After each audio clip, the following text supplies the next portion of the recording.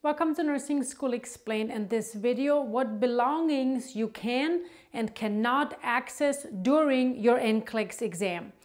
It's always best to just bring the minimum amount of belongings that you really need for the exam, because the locker that you will be provided is very small and really you don't need to be carrying around extra bulk and stress about who's going to watch over that.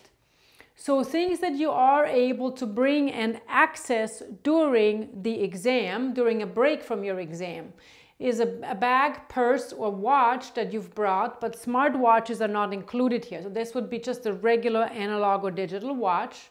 You can access food, drinks, snacks, as well as any coat, hat, scarves, gloves in case you get cold or it gets too hot in the exam room. Any medical aid or devices that you need. Chapstick, of course. You can access family and friends, but don't ask them any exam questions or any specific details about the content of the exam. Earplugs, you can access those, but those will be given to you and they are available on request, so you cannot bring your own. A notepad and marker that is given to you is something that you have access to as well. And a calculator will be available to you on the screen.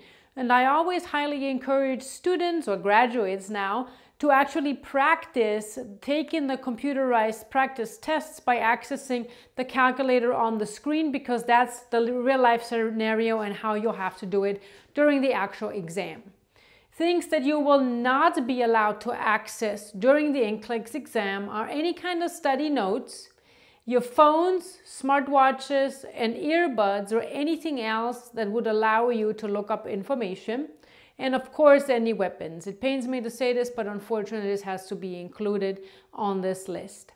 So it's always nice to be prepared. As I said in the beginning, just make sure that you watch or that you bring the very minimum amount that you actually need, that you know what you can access and what you cannot, so that you're ready to go and just rock the NCLEX exam.